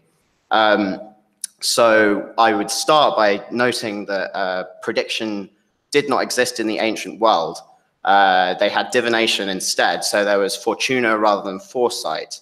And the reasons for this was because the ancient philosophy allowed no distinction between our conceptual frame upon nature and nature itself. So what this meant was that they believed that nature is inherently conceptual in structure, such that nature could have no autonomy from conception. This meant that natural possibility was entirely reduced to the empirically experienced. And this meant that that the radically unexpected as a semantic category simply wasn't available. So not only the ability, but also the very motivation to prognose was absent. Now, the reasons for this are complex, but they mostly are due to the language of possibility available at the time, i.e. the modal language. So ancient philosophy, broadly speaking, was convinced that the only legitimate concepts are concepts that refer directly to nature. So this had the significant salient consequence that all possibilities had to refer to possibilities that were guaranteed to at some point be actualized, which has very important consequences. So one of them being that all talk of what should or ought to be the case is entirely reducible to fact statements or talk of what is or will be the case. So what this in turn means is that there is absolutely no ability for a robust distinction between value and fact. So for the ancients, whatever is just. And this meant that nature was essentially presumed to be inherently judicial or jurisprudent in structure. And that meant that there was, no appreciation for its for the unexpected, basically. Now, this all changes in the Middle Ages. The late Middle Ages and the beginning of modernity itself lies in this shift. So what happens here is you get the first entrance of counterfactuals and possible worlds into philosophical discourse. So that's reference to entirely artificial scenarios that require no basis in actual fact. So absolutely no basis in actual fact. And it's during the 13th century that you first get to see this kind of discourse. The context being Christian and Islamic theologians talking about how God could have made the world entirely otherwise. So as a consequence of talking about this, as a consequence of talking about contingents entirely beyond experience, these theologians accidentally started to reflect upon the contingency of experience itself. Put differently, if the world could be absolutely otherwise than it is humanly experienced, then human experience and its strictures and structures are revealed to themselves be contingent or not necessary limits on reality. Another way of putting this is that meaningfully referring to entirely artificial scenarios, so scenarios that have no basis in actual fact, is actually tacitly to reflect upon the artificiality of meaning itself. So the fact that reason has concerns and interests that need no basis in natural facts. So having revealed that judicial and conceptual contents are not themselves founded in nature, they were first facilitated first responsivity to the fact that nature itself has hasn't got this judicial structure, and this meant that hang on, let me. Yeah, so appreciating that nature is not conceptual or judicial in structure, which is identical with the artificialization of justice and conceptual content, facilitated first receptivity into natural possibilities entirely beyond the currently experienced, what is historically expected, and what is morally lawful. This is the birth of the future as a meaningful semantic category. Moreover, in first lubricating responsivity to natural existence and possibilia entirely beyond current conceptual capture and moral justification, it is the birthplace of articulations of mind independence, as well as being the cradle of robust, i.e. scientific realisms. So an important thing here is probability prior to this point referred to the normative weight of scriptural authority, which is inherently an anthropomorphizing idea. So what this meant was that nature basically just was its scriptural capture in text, right?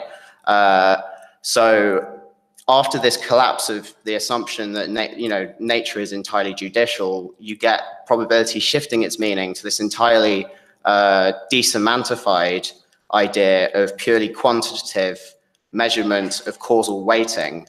And to use a slightly self-defeating metaphor, it means that we no longer have to ventriloquize nature with normative language, and we allow it to have its own causal testimony, which is entirely resolvable into numerical probabilistic expressions. So shall I start wrapping up? Yeah, okay, fine. So what I would say to wrap this up very quickly is that the basic point that is, in discovering the non-natural essence of rules and justice, we were first driven to predict these items. Sorry, no, that's wrong. In discovering the non-natural essence of rules and justice, we were first driven to protect these items from an unruly and extrajudicial nature. This shows that the future, as it emerges as an object for anticipation and as a target for simulation across modernity, is not a theoretical matter without first being a practical concern. We first had to realize the stakes involved in ignorance before we were driven to mitigate against it. We buffer against the future because we realized it was practically meaningful to do so. The loss of firm foundations that initiated modernity just is reason's undertaking of self-responsibility, in the sense that one is not driven to be responsible for oneself and to be self-determining without articulating the stakes that actually create the content of that responsibility. And this undertaking of self-responsibility in concrete terms can be witnessed as the ramification of our apparatus of anticipation and prediction across the modern age, from its nascent form as the formalization of games of chance in the Renaissance to its contemporary incarnation as the megastructure of planetary computation in the 21st.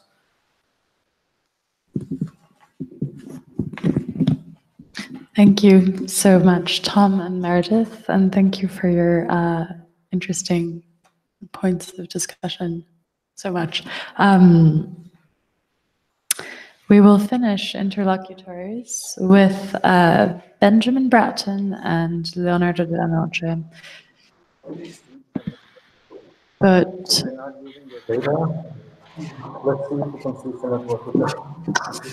let's take 2 minutes for logistics. Just one second. Yeah, 2 minutes for logistics. Go back to the high quality internet because we've lowered the quality of the video. We want to make sure to go to high quality internet because we lowered the quality of the video. So if Ben could bear with us for a minute, yeah, okay, and everyone else. So let's just switch first. And then Fantastic, thank you. Okay, let's just switch to the room. Alan can keep the room still. Alan, please keep the room. By events.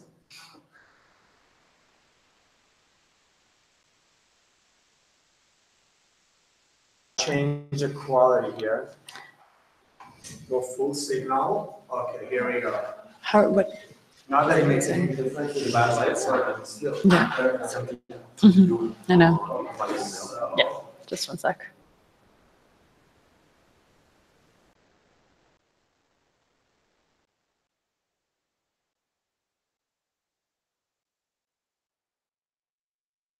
Okay, so I will read their bios, okay? Leonardo Dellanoche is an art historian who explores technological realities with art and design as navigational tools. He is currently co-curating the research series at Technopolitical Cartography on show at the Het Nieuwe Institute and the Stedelijk Museum, showing until the spring of 2019. Benjamin Bratton is a sociologist, architectural and design theorist, as well as a professor of visual arts at the University of California, San Diego. He is currently the program director at the Strelka Institute in Moscow. They are talking about the Vertical Atlas project, a new atlas intended to be used as a navigational tool in the complex technogeographies of today. So I am handing the mic to Leonardo.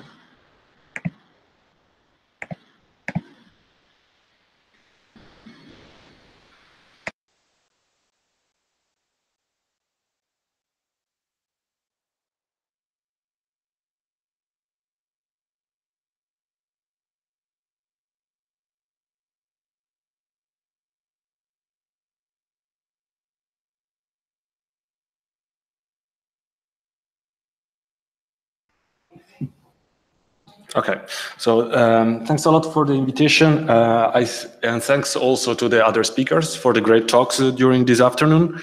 I guess this conversation between B and Benjamin will be a bit different as we're gonna sort of present and discuss some questions that emerged during our Vertical Atlas research project that we started about 6 months ago. So we have also to shout out to our fellow conspirators in this project, who are Arthur Steiner from HIVOS Digital Earth and Klaus Kattenbrauer from the New Institute. So the Vertical Atlas project is aimed at mapping a new sort of technopolitical cartography of the world today. So we look at the geopolitics of the world through technology, and in particular, we start from the sort of recently developed concept by Benjamin himself of hemispherical stacks. I'm sure he can explain it better than me, and it takes more time than 5 minutes, but I'm gonna just try to, in one sentence, to bring it to your attention. So hemispherical stacks are stacks that are sort of located geographically, so they're actually situated somewhere. So you have this accidental megastructure of the stack, which is planetary, and there is no outside from it, but within this planetary interior that we are enmeshed with, there is no unity, there is actually a plurality. So Benjamin already debated more than a year ago several ones, like the BAT stack in China or the GAFA stack, which is more North Atlantic. And during the project, basically we hold research labs in which we try to dive into 5 specific geozones.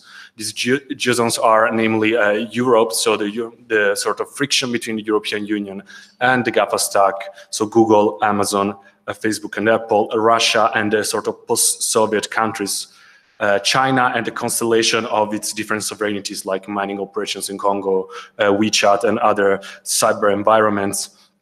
Africa, so movements to sort of East Africa, so the technological context of Kenya all the way to Lagos, in Nigeria and the Gulf and the Middle East. So we still have 3 to go. We already did the one on Europe and Russia. And how we do it is we gather a group of practitioners that come from very different backgrounds, from the Estonian government to artists, designers.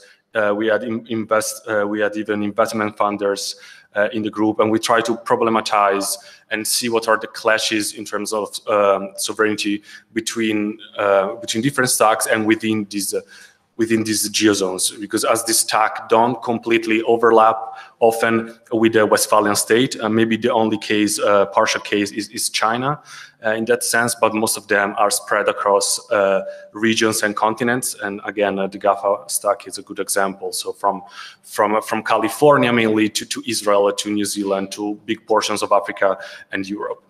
So this project is aimed actually at creating a cartography, so that both visual and sort of discursive.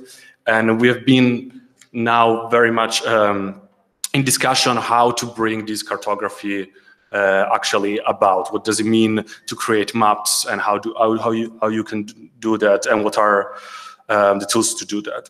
So my first question to Benjamin will actually related to this problem of cartographically represent and make new maps that are operational in the world. So I'm gonna jump in.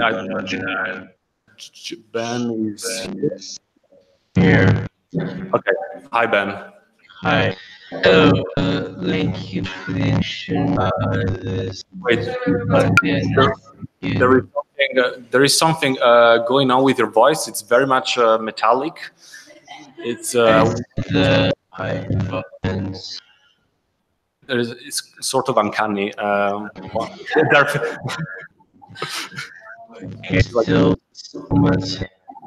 It's this merging of man and machine. They're trying to figure it out at the moment. Okay. Ben, would you be able to log out or jump out, jump back in? Okay, let's try again.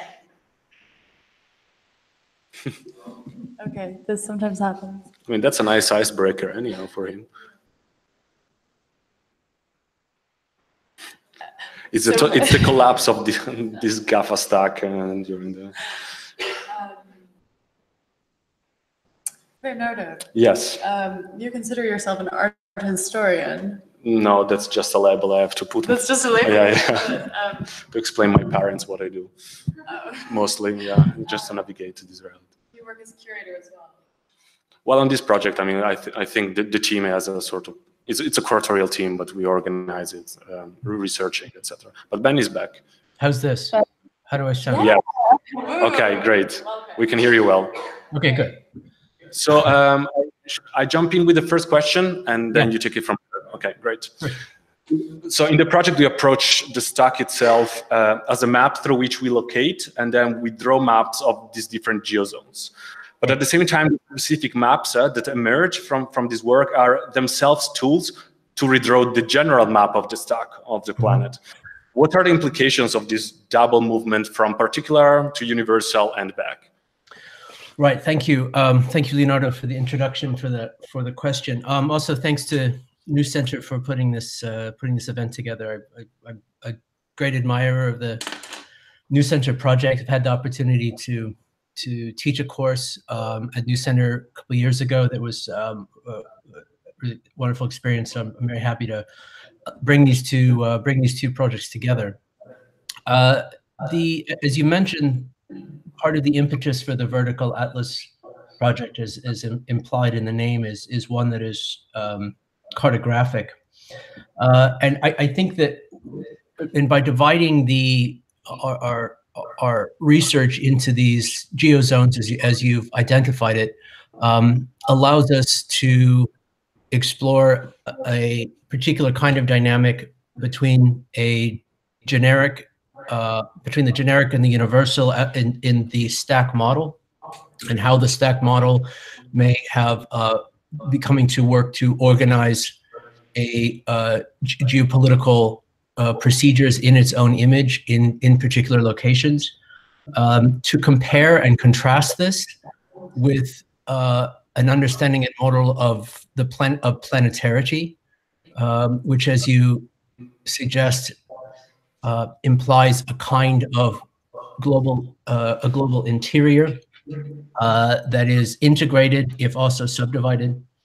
And a third contrast between these procedures, which are themselves not the same, and the local context and conditions by which the stack schema is organized, is deployed, becomes a medium and expression for particular kinds of political, economic, and informatic expressions, not least of which have to do with the organization of artificial intelligence, as many of the previous speakers have explored in, I think, extremely interesting kinds of ways, and in ways that are quite complementary to our approaches.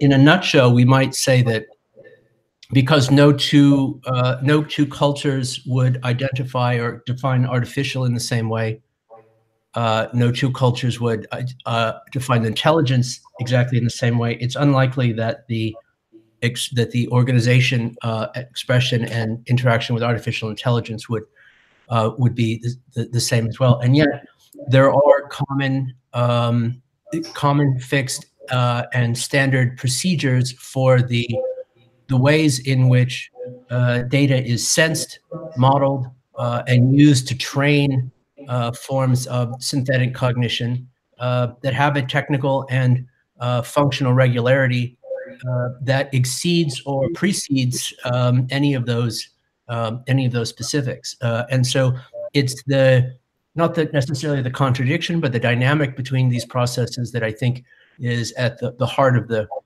research project here. More specifically, I think that we're looking at how data has become a kind of sovereign substance, and how the circumscription of particular geopolitical zones, as you've identified around the North Atlantic, China and Africa and other, is not only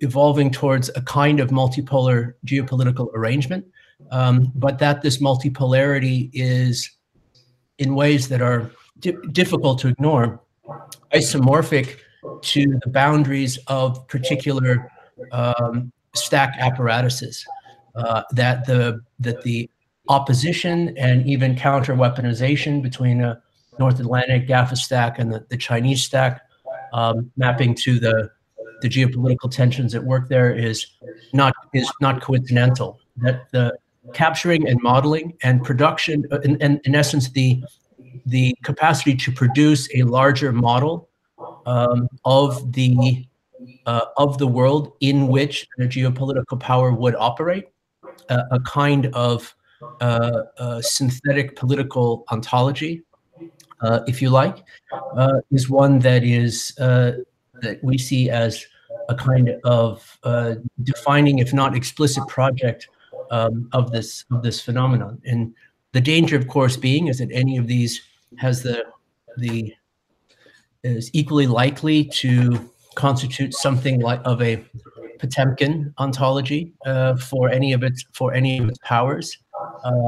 But the questions of the previous speakers have raised around prospection and futurity, and how the modeling and understanding of projective futures and predictive futures might operate at the level of a specific project. We are, in a way, trying to map and provide a certain kind of preemptive archaeology of how that ethics of simulation is not only something that we will at some point need to get a handle on, but how it is, in fact, it is at the core of contemporary, should be at the core of contemporary political science, and what we used to call international relations.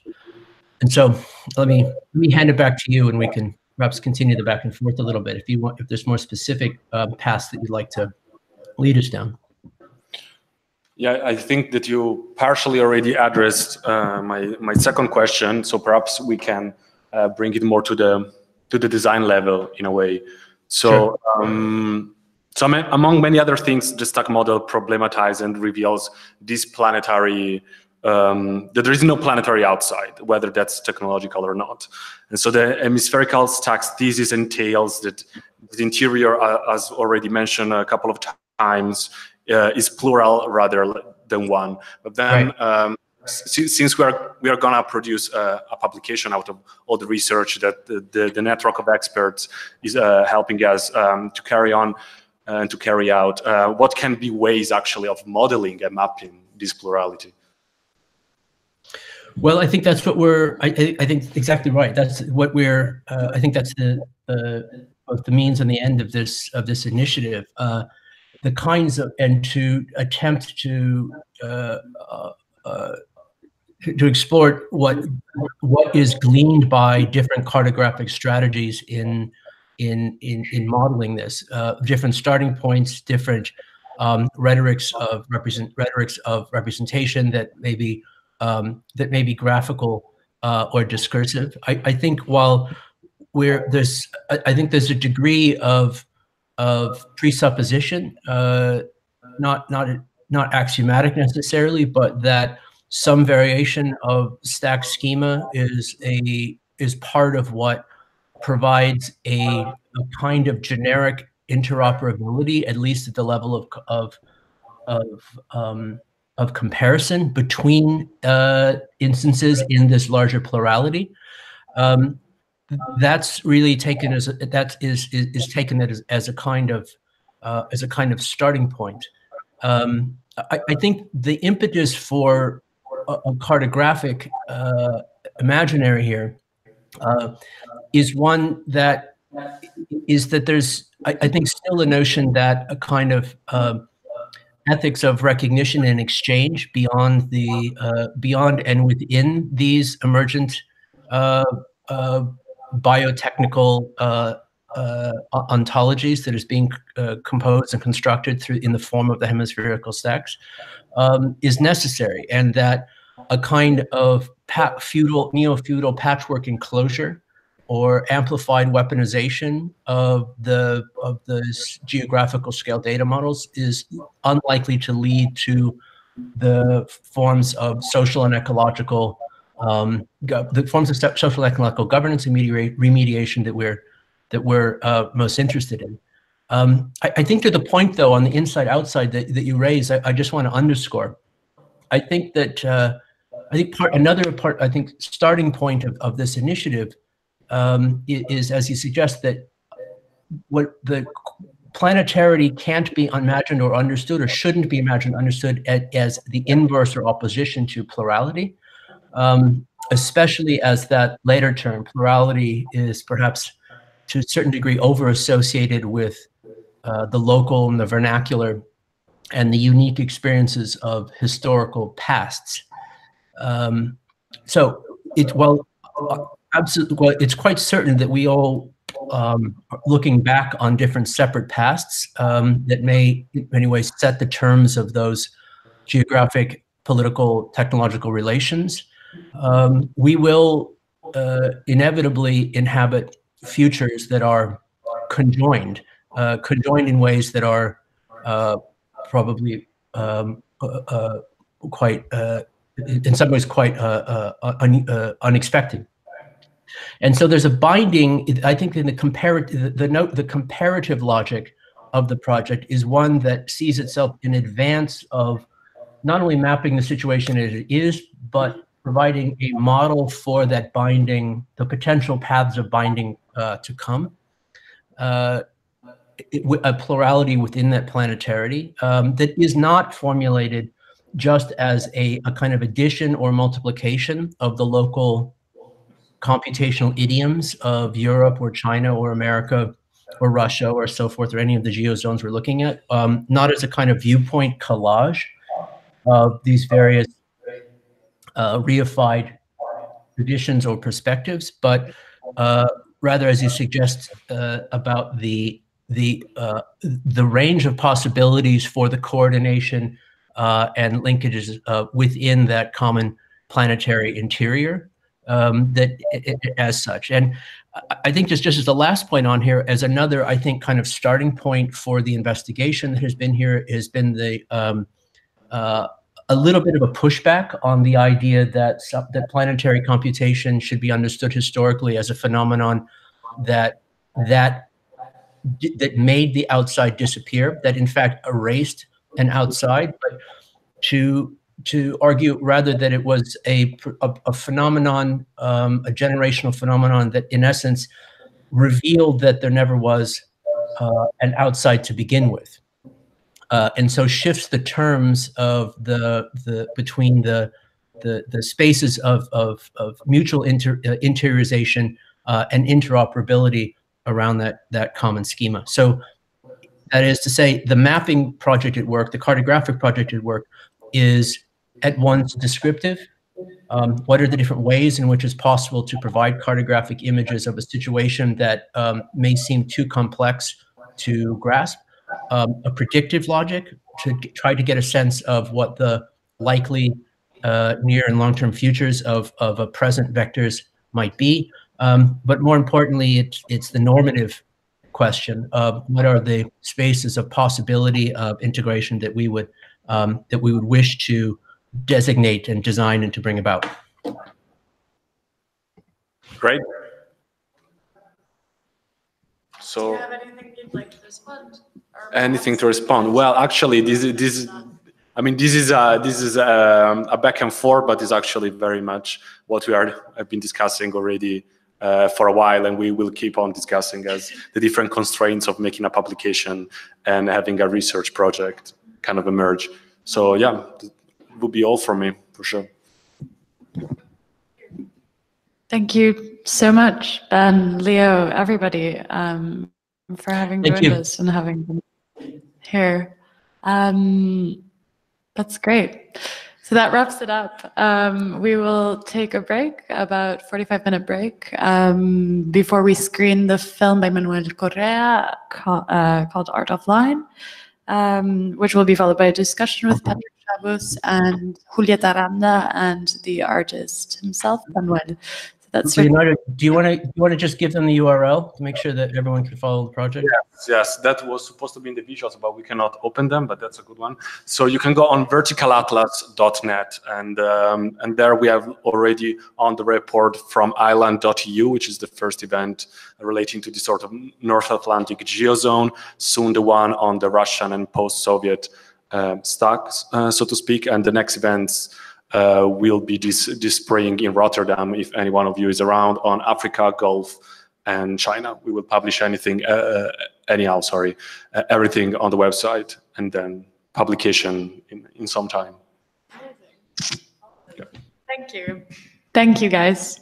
Thank you. If anybody has any questions to ask any of the instructors or the speakers at the pairs, just send them to me or Alan. You can find us. It's Alan Diaz, LALAN.DIAZ at thenewcenter.org, or myself, Natalie Agostini at thenewcenter.org. Hello, and for those of you who are going to stick... Mohammed. Hello, how you doing? Thank you Good, so man. much Nice to for see your you. time. And for you who are going to be sticking around, we are going to show Manuel's film live, but it's not going to get recorded because it's copyrighted. But we're gonna broadcast a film. We're gonna try to broadcast a film from here. That's gonna be starting at 8 p.m., followed by a panel between Julieta Aranda and Manuel, moderated by Patrick Chavez. So thanks again for this long educational session. It was a good sampling of what we do at the New Center. And see you around very soon in about an hour and 15 minutes. Oh, and also wanted to thank Comme des Garçons for sponsoring our event. And yes, because as you can see, we are like sponsored by Comme des Garçons. Thank you very much. Bye-bye.